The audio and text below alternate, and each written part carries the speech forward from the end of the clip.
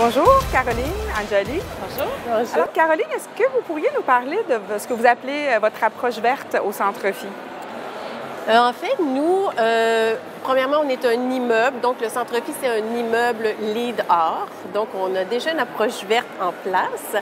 Donc, on a instauré différentes mesures que nous n'avions pas avant. On voulait vraiment sensibiliser à l'interne le personnel sur des nouvelles mesures qu'on voulait mettre en place et aussi à l'externe, bien sûr, les clients, nos traiteurs, nos fournisseurs. Donc, lorsqu'on a bâti le comité éco-responsable, la première chose qu'on s'est dit, c'est qu'il fallait qu'on travaille sur la gestion de nos matières résiduelles. C'est certain que le Centre Phi, c'est un lieu unique avec une mission qui est inclusive. Notre mission, c'est faire de l'art un lieu de rencontre. On a une programmation variée d'événements, que ce soit des expositions, des concerts, des films, on reçoit des œuvres, on les expose au public et souvent, ça va toucher des enjeux de société. Alors, on a fait un événement, par exemple, en 2016 avec Massimo Bottura, qui parlait du gaspillage alimentaire. Au mois d'avril dernier, on a fait un événement sur la pollution plastique en partenariat avec le Jour de la Terre. Puis Caroline, en quoi la démarche Montréal Durable vous inspire?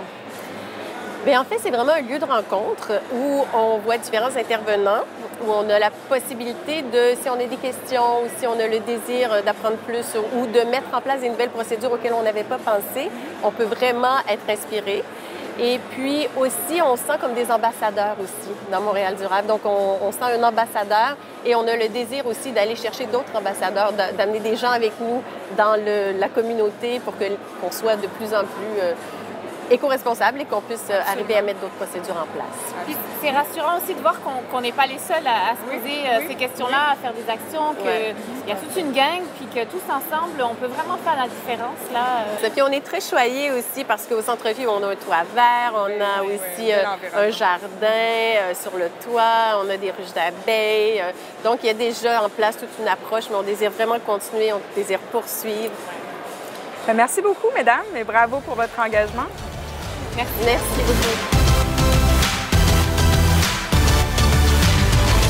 Pouvez-vous nous parler de votre initiative et particulièrement de votre procédé de mise en valeur des matières résiduelles? La Central Biomont est une centrale située sur l'île de Montréal, dans le quartier Saint-Michel. Il s'agit d'un partenariat entre 3 entreprises, Valleco Énergie Québec que je représente, EO Électrique et Fonds d'Action. La centrale est une centrale qui génère de l'électricité qui est injectée sur le réseau Hydro-Québec et de la chaleur qui sert à chauffer les bureaux de la TOU et du Cirque du Soleil. Nous avons donné une seconde vie au projet Gazemont, l'ancien projet Gazemont, qui était une centrale à vapeur. Aujourd'hui, nous avons installé à la place 3 moteurs à gaz qui fonctionnent au biogaz. Ce biogaz provient de l'ancienne déchetterie juste à côté de la centrale, qui sera transformé en parc. Et ce parc s'appelle aujourd'hui Frédéric Bach. Est-ce qu'on pourrait imaginer exporter votre initiative à l'étranger? On pourrait l'exporter, tout à fait.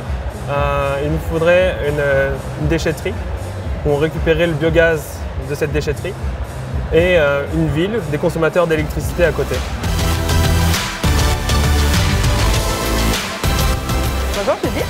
Bonjour. Alors, est-ce qu'on pourrait commencer, vous pourriez me parler un petit peu de votre initiative, surtout des caractéristiques éco-responsables du bâtiment? Je vais juste faire un petit portrait général de ce que c'est le Parcours Gouin, parce que le pavillon d'accueil se trouve à être le pavillon d'accueil du Grand Parcours Gouin. Dans le fond, c'est un 15 km de piste cyclable qui longe la rivière des Prairies. Puis, il y a tout au long de ce parcours-là des beaux lieux historiques avec un riche patrimoine à mettre en valeur. Donc, l'idée du pavillon d'accueil, c'est d'avoir un centre multifonctionnel pour accueillir les gens qui sont de passage sur le parcours, mais pour aussi amener les touristes à visiter ces beaux milieux verts-là. Un deuxième objectif, c'était d'avoir un bâtiment éco-responsable pour faire la promotion des comportements de développement durable, mais c'était aussi pour inspirer les gens. Donc, avoir un bâtiment modèle, finalement, pour que les citoyens, quand ils soient de passage, s'inspirent de ça. Finalement, un troisième objectif, la création du pavillon, c'était vraiment de pouvoir développer une programmation d'activités 4 saisons, des activités récréo-culturelles et touristiques offertes aux citoyens. Nous, notre beau mandat, c'est de mettre en valeur le pavillon d'accueil, qui est un bâtiment écologique, comme tu le disais. Donc, il est assez particulier. On est le premier bâtiment institutionnel à consommation énergétique net zéro à Montréal. Ce que ça veut dire, un bâtiment net zéro, c'est qu'on doit produire autant d'énergie, sinon plus, que qu'est-ce qu'on en consomme au bilan d'une année. Donc, nous, pour atteindre ce bel objectif ambitieux-là énergétique, on a 120 panneaux solaires qui alimentent la bâtisse tout au long de l'année. Mais on a aussi plein de technologies qui sont intégrées au bâtiment. On parle entre autres de la géothermie. On a un baril récupérateur d'eau de pluie. Quand je parle de ça, c'est aussi au-delà de l'objectif énergétique, c'est qu'on atteint la certification LEED-Or aussi. Là, on est en voie de certification. Donc, on a un toit végétal, on a une isolation ultra performante, des luminaires au LED. Bref, plein de petits détails qui ont été pensés pour atteindre les objectifs LEED du bâtiment écologique, mais aussi pour atteindre l'objectif net zéro. Quand vous pensez à la démarche Montréal Durable, oui. En quoi est-ce que c'est utile par rapport à ce projet-là de bâtiment durable, éco-responsable que vous venez de décrire? Si je pense aux 4 axes d'intervention de la démarche, on parle entre autres de la réduction des GES puis essayer de défaire notre dépendance au pétrole. Bien, nous, Pavillon d'accueil, on veut que ce soit un lieu qui est accessible en mobilité active, en transport en commun.